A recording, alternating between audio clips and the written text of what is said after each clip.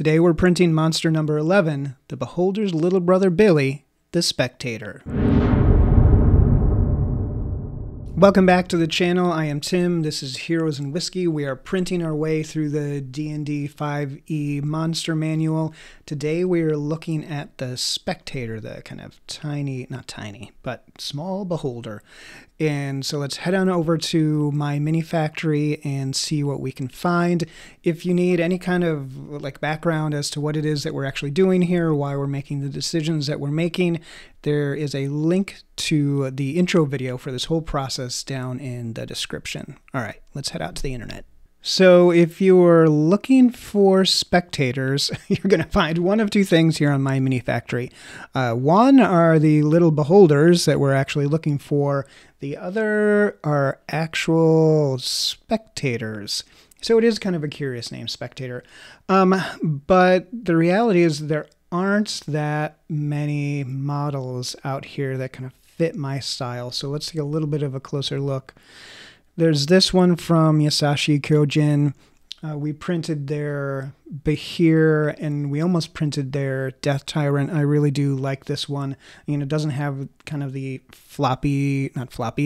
the dynamic tentacles that you usually see with these beholder models, but I kind of like this approach that's a little bit different, where they're just kind of sagging there. And so I very much like this look. The only other one that I could really find that was even close was this one from Fiend Slayer Games. It's a good model. It's maybe a little too hero proportions, a little too kind of comic book style for me, so it's not really my style. Still a good model. So let's print this one from Yasashii Kyojin and see what we get. I want to give a shout out to our Patreon and Instagram channels where you can join in, take a look at the process, take a look, participate in the conversation, help us choose what models to print next. All right, this little guy, he turned out great. It's kind of like what we expected, some great details on the teeth and in the tentacles.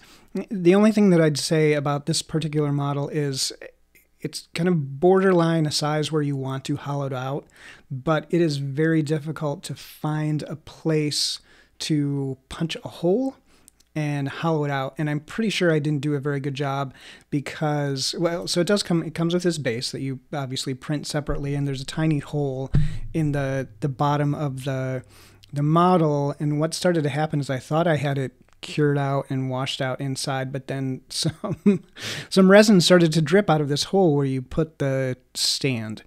And so if I did this again, I would probably, even though it is kind of thick, I would probably print it out solid. Let's drop it on the turntable and take a closer look.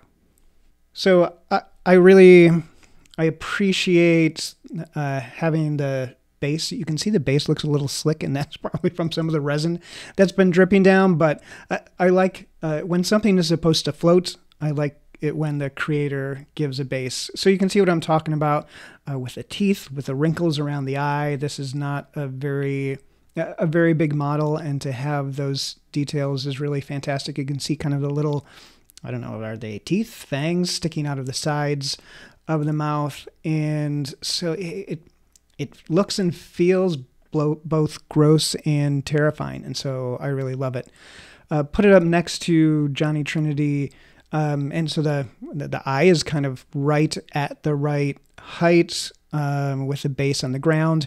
You can kind of start to see some layer lines in there. As I've said before, I print with anti-aliasing off to squeeze as much detail as I can, but it does result in some layer lines if you're doing really fine painting work. But this is a great size for this model. Again, I love the base. It looks like it could be floating down the hall.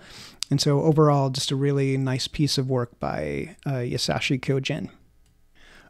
In terms of resources, we were able to print out this model with some others. And so the only really hit to us in terms of resources was the cost, and it was only $3. And so this model is a great deal for $3. It pushes our total spending so far up over $100, but we're still sitting at 2 days and 5 hours. All right, so final thoughts. It's a great price. It's a great size. A great model. Well done, Yasashii Kyojin. I really love this little guy. Really a great addition. And next up, we'll be looking at blights.